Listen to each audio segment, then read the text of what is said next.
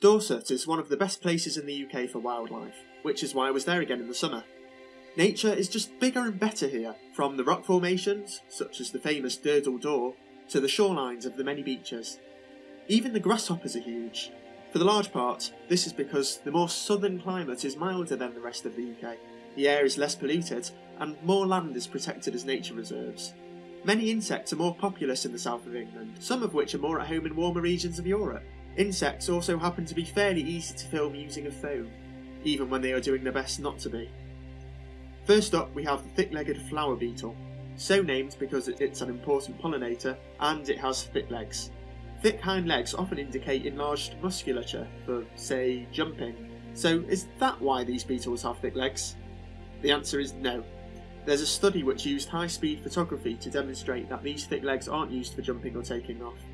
This wasn't too much of a surprise, because only the males of the species have these thick legs, and although these thick legs are indeed packed with muscle, it is actually all flexor muscle, which is the opposite of what you'd expect if the legs were for jumping. The same study then introduced some males into an enclosure full of females, and, well, you can now see exactly what these thick legs are actually for: grasping the females.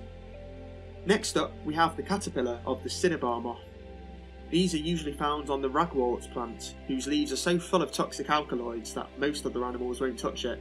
The caterpillars love these toxins though, because they're not harmed by them, and on the contrary, benefit from them by becoming toxic themselves. Good defence against predators. Unfortunately, these caterpillars are so voracious that they outcompete each other, even resorting to cannibalism, and so relatively few survive to pupate. I was also lucky enough to see the mayflies swarming above the rivers. My phone couldn't film them very well though, so here's just one of them. The adults only live for a day or two, which is just enough time to mate and lay eggs, then they become fish food. A visit to Dorset wouldn't be complete without some rock pooling, so here we go.